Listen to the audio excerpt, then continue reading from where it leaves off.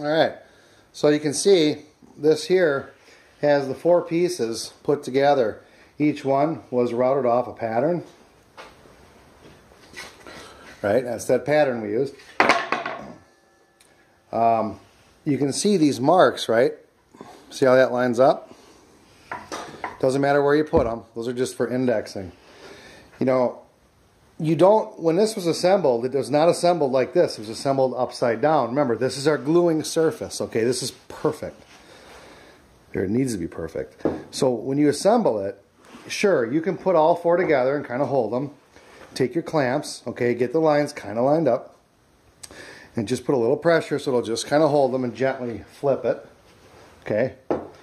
When you clamp this side down, you want to push down and tighten it up.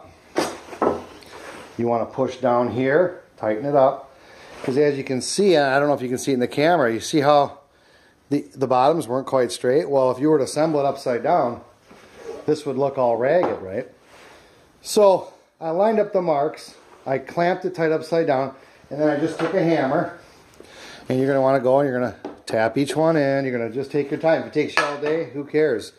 Once this thing is accurate, I mean, you're good for life. That baby is solid, okay? And again, my pen marks, that's on the money. This will be an absolutely perfect mold.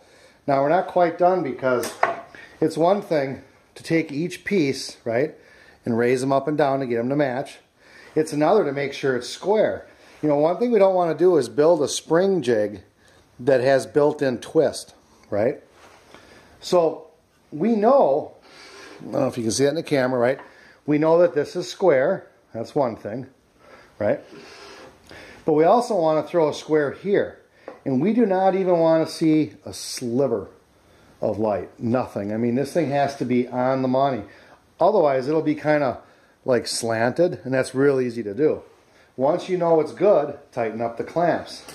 And it's probably impossible to see it on a camera, but I mean, it's perfect. There is no light. I mean, it's perfect. So there you go. This will be the bottom piece of the mold. Now the top piece is going to go on top. There's going to be a space through here. And in that other video, I had those steel brackets going up. That's going to go in there. Now, once this was clamped, I just took some of these trim nails, okay, and I just started pounding a few in. That's really holding it together. But now I'm going to go through with some drywall screws from both sides and really make it secure. This is going to have serious pressure on it, so you want to make sure they're solid. And there you can see, right by looking at this, do you need individual sheets of plywood? No, you can use a microlam, right? If you go to a lumber yard and just ask if they have any cutoffs, you can pick this out of 1 microlam. It's all glued together for you. And just put it on a sander, sand your contour, and you're done. Or you can use a 2x6, right? I happen to have plywood laying around, so that's what I used.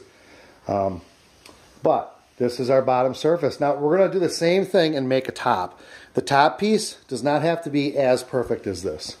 Okay, you'll find out why. But yeah, hey, this is going to be a cool spring. This is going to be nice. So, see you on the next one.